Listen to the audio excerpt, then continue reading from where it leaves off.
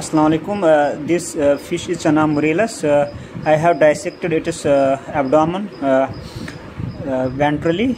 You can see here from the mouth to the anus. You can see the heart is still beating.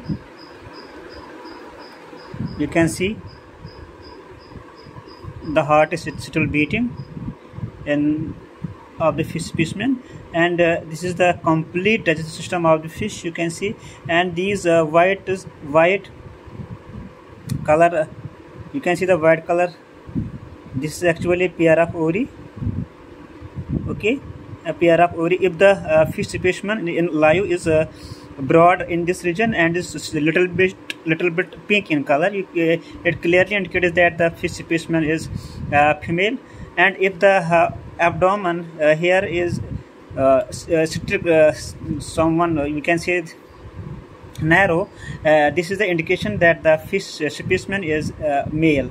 And you can see here, you can see here, if this area is not pink, if this area is not pink and this area is narrow, this means that this fish specimen is male.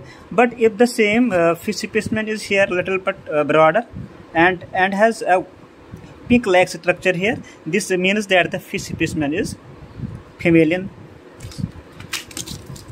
Okay, so you can see here, this is the complete digestive system that I have removed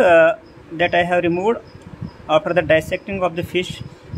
Okay, you can see here, you can see this is the heart that is still beating. This one is heart that is still beating. You can see here, heart is still beating. Okay,